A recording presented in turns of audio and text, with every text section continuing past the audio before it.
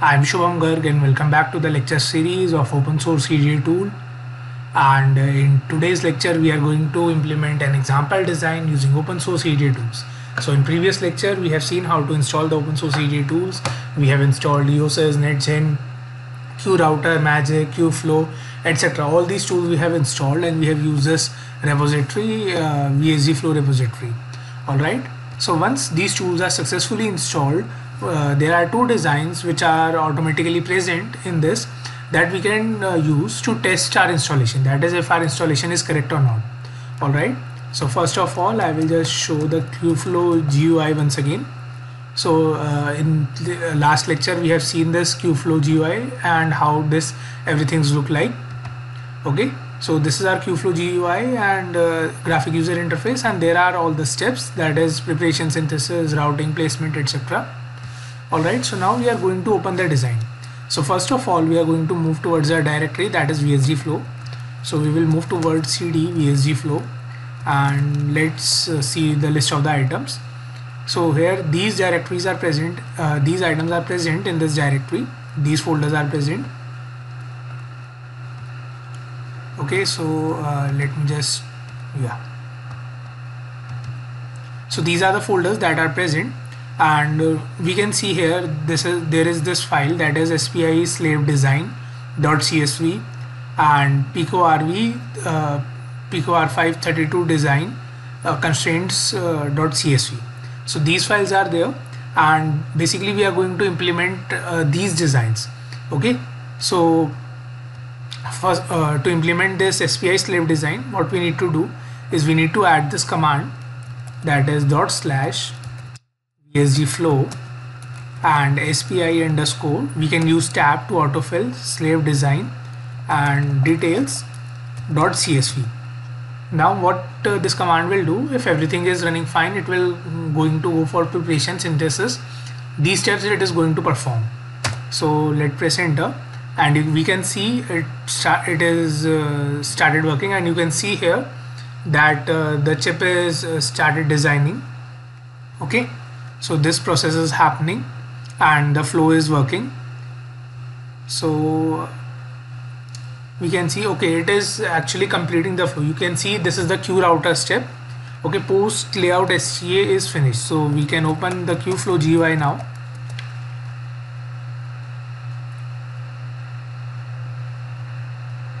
And okay, so it did not have that file. Alright, no worries.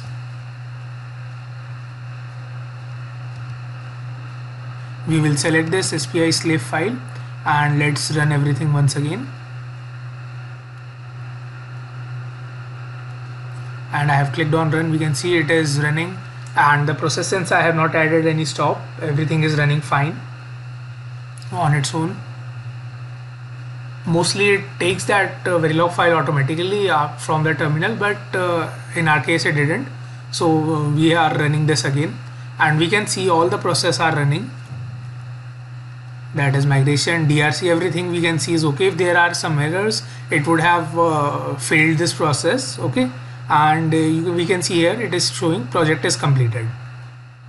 So we can see it will clean up, every step is automatically performed, and we can click on edit layout. So the layout is going to be opened in Magic, that is Magic VLSI tool, and we can see we can have a full view. We can see this is the actual chip, that is the actual GDS-II layout, that is how it looks like, and we can just zoom. Okay, we can see this is how I hope you are able to see that this is how all the layers looks like, and these are the connections and cells and everything. Alright, so this is how we can generate the GDS-II layout. And in this QFlow we were not we did not change any settings, we kept everything at default. Otherwise there are some settings option that we can change. You can see here we can change the density, the stripe width, the pitch area and everything. Okay, and there are some options to change different things. Initially we can set up the technology file in this column itself, that is this technology file we can set. So this is how we can run and check that whether our QFlow is working correctly or not. So about that, as I told that QFlow will automatically take that design. So about the SP slave design, what you need to do is you need to go to the out directory, that is out dir SPI_slave. Once you go to that directory, you need to write the command, that is QFlow display SPI slave. Alright, so once you do that, then it will automatically display the final this output. Okay, so now here when you open that QFlow, so when you go to QFlow, okay, not that QFlow GUI I mean. So here you can see these all 3 steps are completed already, and when we open that display option, it is showing this top level cell.